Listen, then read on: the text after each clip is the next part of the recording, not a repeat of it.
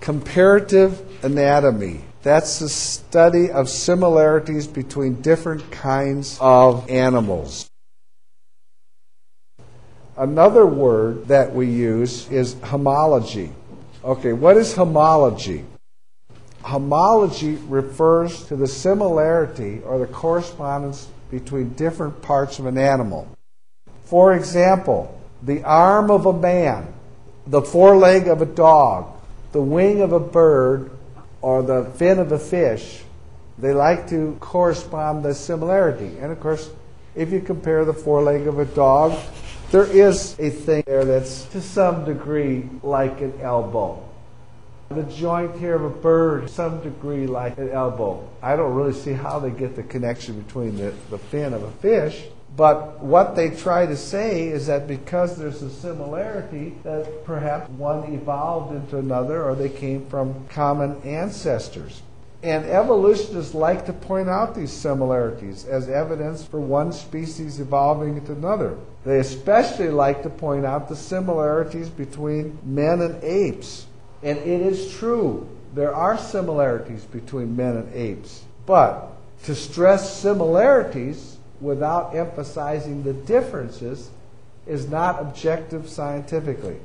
What similarities are there between the ape or chimpanzee and the man? What other similarities? 5 fingers in each hand? What else? We both have 2 eyes, 2 ears, 1 mouth, 2 nostrils. There are some. Okay, so there's no doubt. And if you looked inside of us, we both have a heart. We both have blood. So there are probably some, intestines. There are some similarities. But to only emphasize the similarities and to say that I'm his closest cousin, what they'll try to do, well, that's stretching. They only emphasize the similarities. What I want to show you is there's some huge differences. Let's talk about some of the differences. What are some differences? But let's show you how man is different from animals, and especially man is different from, quote, the closest cousin. Permanent bipedal locomotion. In other words, man is the only mammal who walks permanently on 2 feet. It's true an ape can for a little while, chimpanzee can for a little while, but if they get scared and they run, they resort to all 4. How about the nose? If we would turn sideways, Michael has a prominent bridge on his nose. You do too. What about an ape? An ape or chimpanzee really just sort of has a face with holes in it, doesn't it? There are actually some 200 differences, and I'm just going to give you a few, that are very easy to point out to people. Let's give you another one. Very easy. Chin. Feel your chin. You got a chin. Look at this guy here. He really has no chin. They don't have a chin bone. And of course, this is important in our speech. So the lower lip and jaw, the bottom of an ape's face, they have practically an absence of a chin.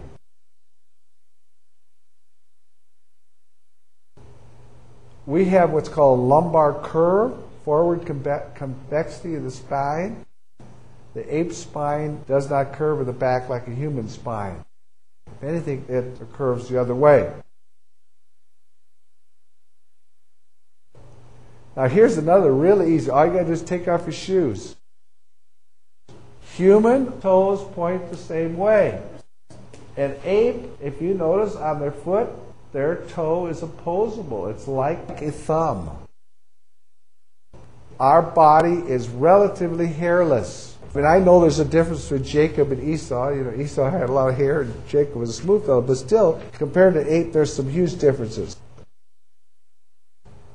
Some called us naked apes. Compared to a chimpanzee or orangutan or what have you, we are definitely quite hairless.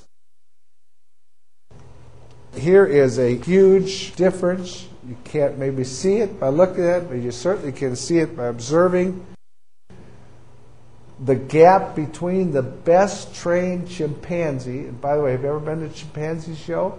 I like to go. I mean, I don't go to see my ancestors, but I like to see the things that they've trained to do. You know, they can ride motorcycles. Like St. Louis Zoo used to have a tremendous chimpanzee show. But the best trained chimpanzee, some of which have been trained some form of sign language, and the average human being is an immense difference. No animal can come close to the reasoning power of a human. The English language alone has over 1 million words. How many words do you think an animal could speak? You know, they may go bow wow or meow or something like that, but they can imitate some sounds. They sure can. But they can't, they don't really know what they're saying. They're just imitating.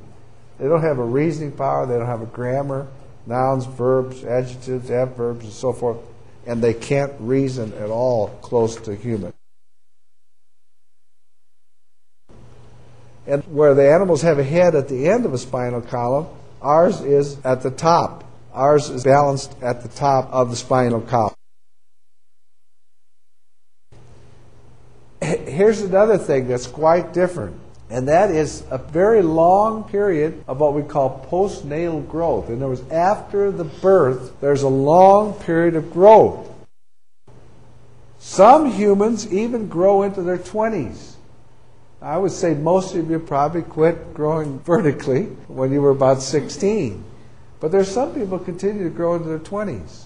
Other people probably quit 13, 14. But on the average, like 16, probably 17 years, I'm guessing would be a decent average. On the other hand, animals reach maturity in a very short time. I'm sure that probably the most common animals here are probably dogs and cats. How old does a dog have to be to have puppies? Around a year or so, right? Close to that. And of course, the human, well, there have been some cases where humans very young, you know, like 11 and so forth, but in general, it's certainly a lot longer for maturity. So, the Olympics are won by people who are what age? Most of the Olympians are in their 20s, some in their 30s. Very few teenagers win the Olympics. But how about the Kentucky Derby? Who wins the Kentucky Derby? Horses in their 20s? 3-year-olds, right?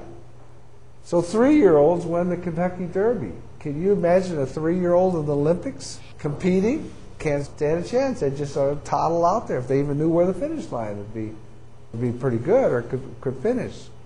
So can you see the huge difference between animals? Maybe the reason we have such a long postnatal growth is because we have so much to learn before we become adults. The sad thing about it is lots of times people mature physically long before they mature mentally. That's why I'm not recommending young teenagers getting married.